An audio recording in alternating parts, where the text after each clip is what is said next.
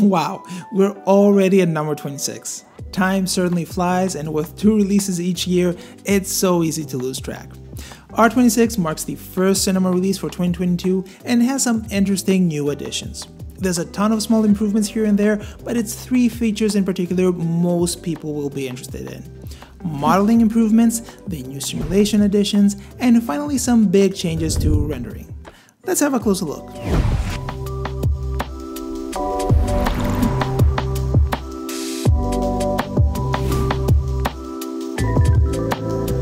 This is easily the most fun feature of the release. You can spend hours upon hours mucking about with different settings and values. The possibilities are truly endless. We can get so many different looks just by adjusting values. I'm sure it's the first thing a lot of people will dive in, and I'm sure we'll get to see some insane designs in the coming months. The good thing is that we don't really have to learn much to start using the new simulation additions because the workflow is similar to the old tools. So let's see how we can reproduce this simple example.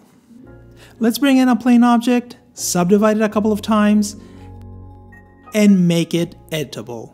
This is going to act as our cloth surface.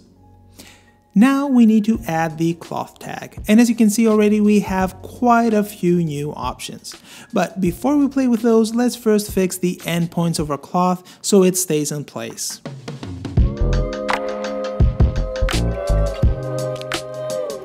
And now if we hit play, we already have a nice looking cloth moving around. Perfect, now let's see what more we can do. We can easily change the properties of the cloth and how it moves and folds by adjusting these values. We can go from a heavy piece of fabric that doesn't fold that easily to a rubber type of surface. For example, by increasing the bendiness and stretchiness, we can get a more draped look.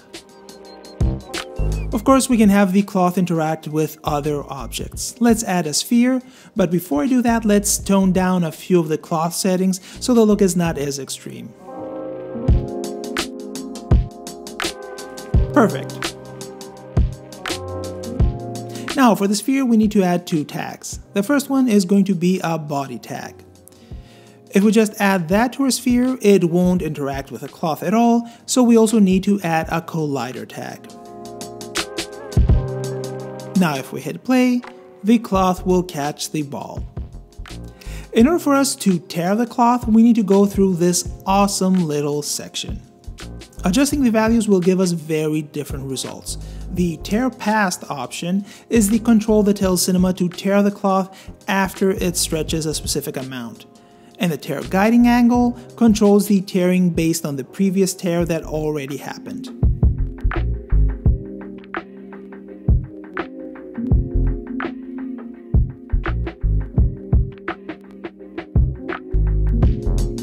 Of course, how the tearing looks depends also on the properties of our cloth.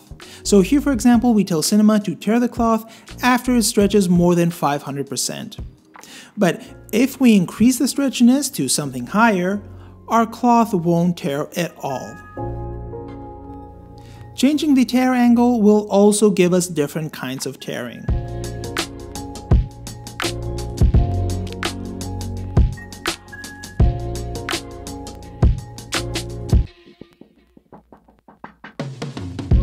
And the same goes if we change the friction.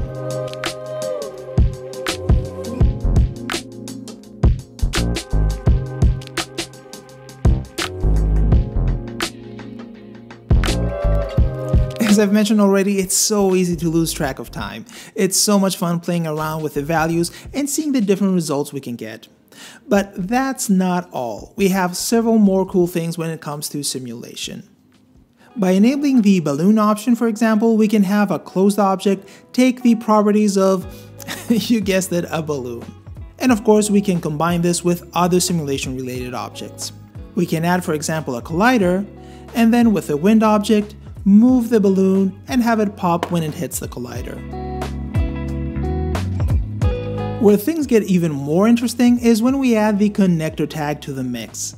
The job of this tag is really simple. It connects 2 or more pieces together. Let's take as an example these 3 pieces of cloth.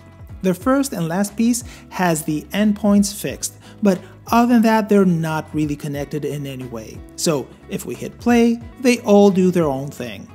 But now if we add a connector to the middle piece and hit create, the three pieces will be connected and act as one. Let me zoom in super close so you can see what's happening. Once I hit create, these yellow lines are created, which indicate that the pieces are now connected. And now if we hit play, they all act as one big piece. And since all these options are animatable, we can split these pieces just by animating the tear past value. Let's see it once more without the connectors.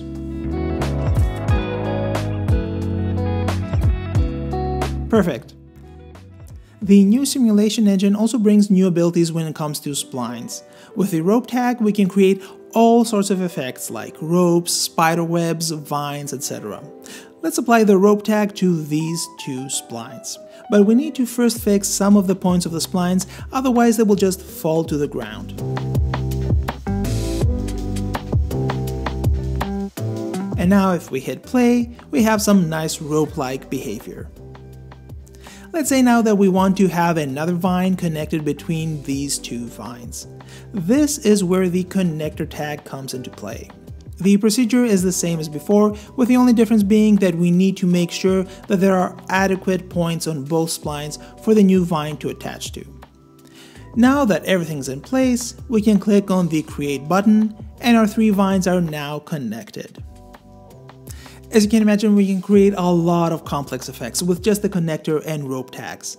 Spiderwebs, for example, would be a piece of cake to do. The only thing that would take most of the time would be actually building the spiderweb shape. But enough about simulation, let's talk about rendering. Immediately after Max and acquired Redshift, everyone had the exact same thought. When is Redshift going to be included with Cinema? Well, that time has come. Sort of. Redshift does come with Cinema, but it's a different flavor of it. It's the full-blown version of Redshift, but it uses the CPU instead of the GPU.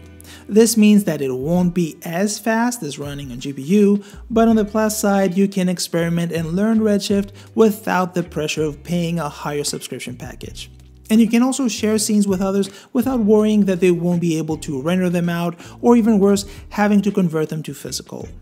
The other great thing with this move is the fact that Redshift now feels deeply integrated into Cinema. It's no longer a third-party plugin. Redshift lights, materials, even the interactive renderer are now part of Cinema's menu system. So it feels like one cohesive piece of software.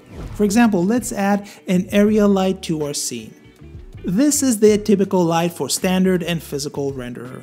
We now have the handy option to convert it to a Redshift area light, which speeds things up immensely, especially if you're having to convert an older cinema scene to Redshift.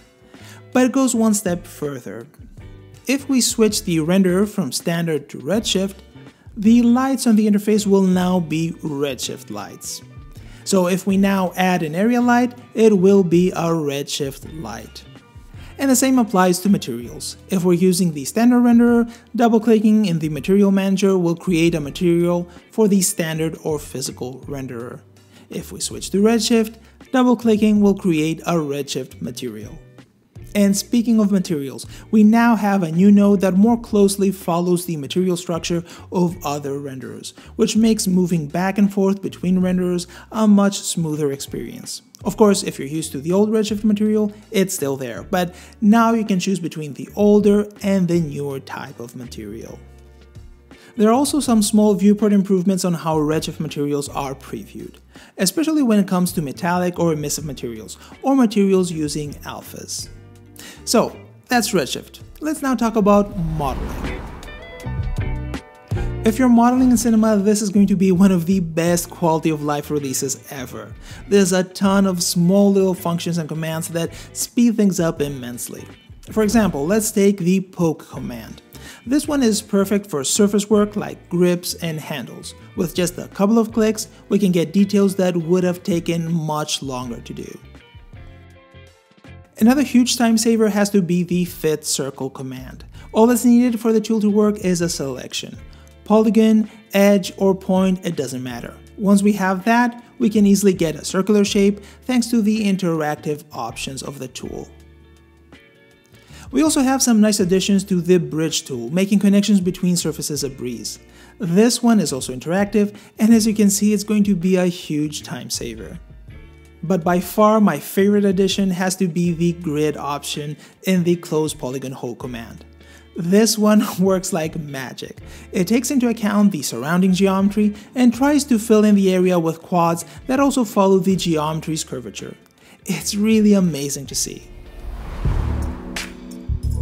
And with that, I think we've covered pretty much all major features of R26. There are some smaller features I haven't covered, but I think the modeling, rendering, and simulation additions are the ones that will interest you the most. The one change I haven't covered and you will immediately see once you open up Cinema, it's going to be the updates to the UI. There we have capitalized sections for menu groups and a new design for the tabs, but these are small cosmetic changes, so it's nothing really that important. So, what do you think? Is it a thumbs up or a thumbs down release? Let me know in the comments below. Take care, and I'll see you on the next one.